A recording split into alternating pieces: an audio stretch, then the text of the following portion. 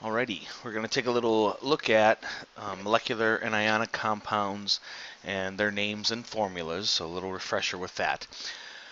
First off, remember that molecular compounds are composed of molecules, all of which are alike. And we typically represent or talk about molecular compounds being made of nonmetals only. Obviously, molecules are extremely small. For example, 1/1000th of a drop of water has 1 trillion molecules, which takes us into Avogadro's number, etc., etc. But the key thing about a molecular compound is its formula gives you the exact amount of the atoms of an element in the compound, okay, or in the molecule. So here we have CH3Cl. There is 1 carbon atom, 3 hydrogen atoms, and 1 chlorine atom all attached together with some covalent bonds. Even if we have a ginormous molecule like caffeine or sucrose, okay, where there's C11H22O11, I believe, 11 carbons, 22 hydrogens, 11 oxygens combined. It gives us how many atoms are actually combined in that molecule. And then in a sample of that molecular compound, there's lots and lots and lots of those molecules together. When we talk about molecular compounds, remember that some of our elements actually exist in nature as molecules. We have our 7 diatomic molecules, and you may remember a phrase that to remember those, Hofbrinkel. Okay, hydrogen, oxygen, fluorine, bromine, iodine, nitrogen, and chlorine all exist in nature as diatomic molecules. Another one that AP likes you to remember is the fact that sulfur likes to exist in groups of 8. Okay, so that pops up every now and then. Not that they expect you to have that memorized, but you see it a lot on a lot of different questions, so don't be shocked. So when we're naming molecular compounds and writing the formulas, this is where we need those prefixes. Okay, molecular compound names have prefixes to tell us how many atoms are in the molecule. So when I see trisulfur octafluoride, you should hopefully know that that means there's 3 sulfurs and 8 fluorines. I have given, or I will give you a little flow chart about naming compounds, but hopefully you remember all the molecular compounds end in "ide." And if there's 2 vowels next to each other, as we'll see here in a minute, you just try and write it / say it as best you can without, violating grammatical rules. Carbon tetranitride. If there's only one atom of the element at the beginning of the name, then we don't have to put mono in front of it. So carbon tetranitride is CN4. It's not monocarbon tetranitride. So you can easily go the opposite way too. So if I have Cl2O6, the name of that molecular compound, 2 chlorines, so I'll use dichlorine, and then 6 oxygens, hexoxide. So yes, oftentimes we use hexa, but I wouldn't say hexaoxide. I just say hexoxide. PBr5, okay, again, there's only 1 phosphorus. I don't have to say monophosphorus. I just say phosphorus pentabromide.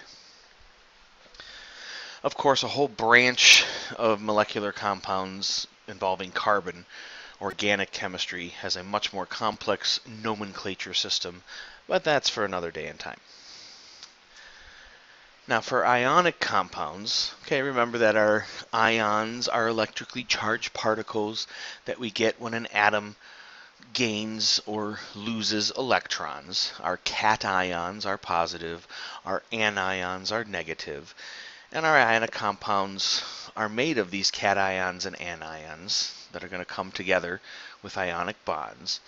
And their formulas are what we call formula units. It shows us the ratio of the ions. So for example, sodium chloride, its formula is NaCl. It's a 1-to-1 ratio of sodium to chloride ions. We never find 1 sodium ion and 1 chloride ion in nature by themselves.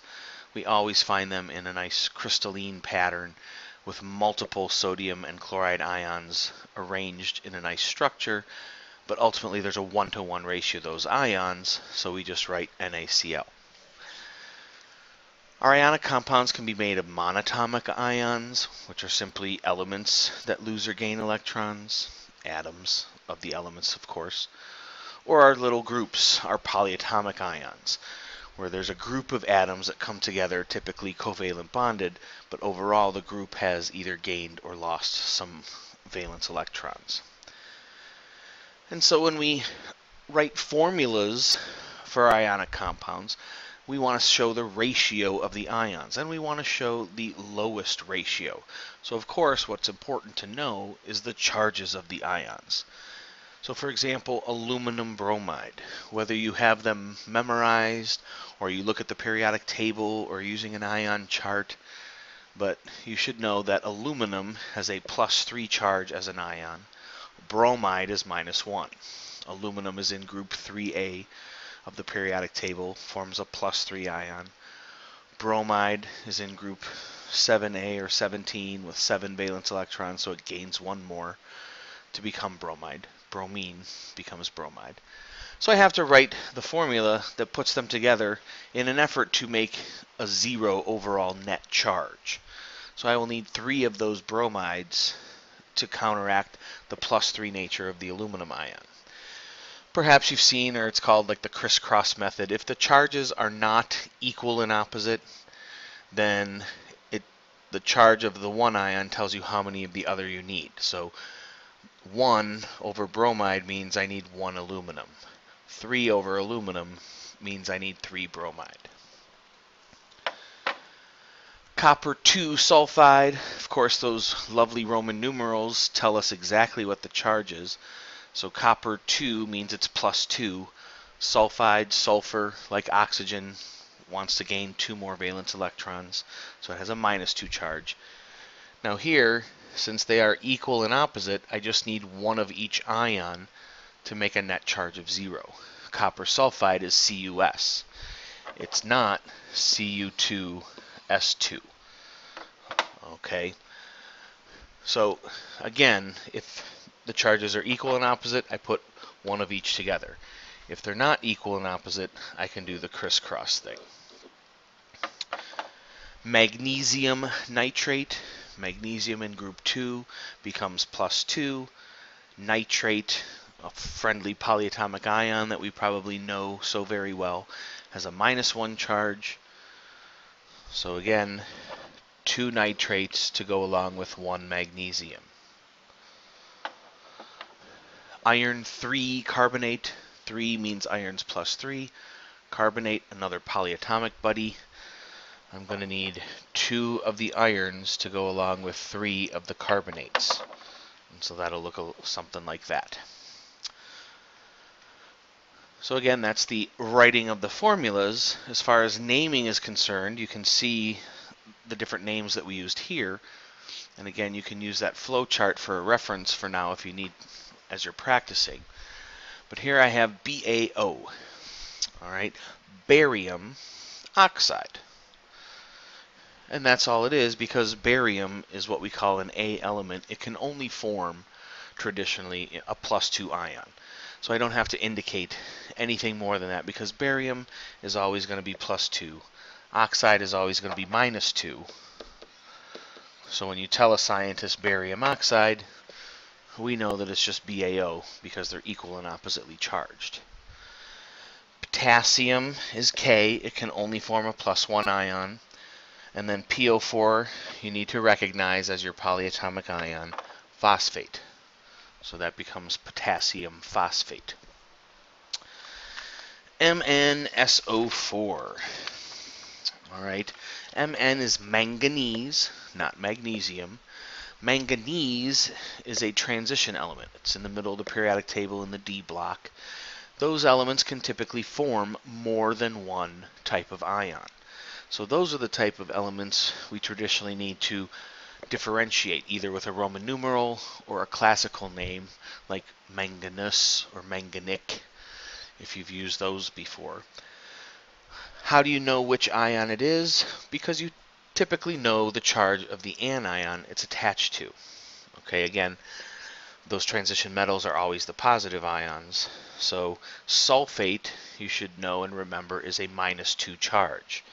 Well, since I have one manganese and one sulfate, I know that this manganese must be a +2 charge.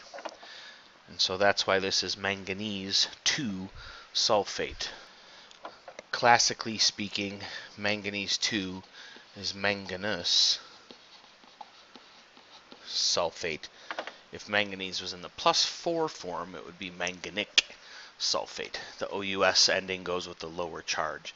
The IC ending goes with the higher charge. And then we have AgCl. Of course, chemistry is the wonderful world of exceptions. So Ag is silver, Cl chloride. Silver, however, is a transition metal, but we traditionally know and recognize that silver only forms a +1 charge ion. And so this is simply known as silver chloride. You don't need to differentiate with a Roman numeral because chemists know that silver will traditionally only form a +1 ion. I hope this refresher helps, and I wish you luck on your quick check on chemical formulas and names. Later.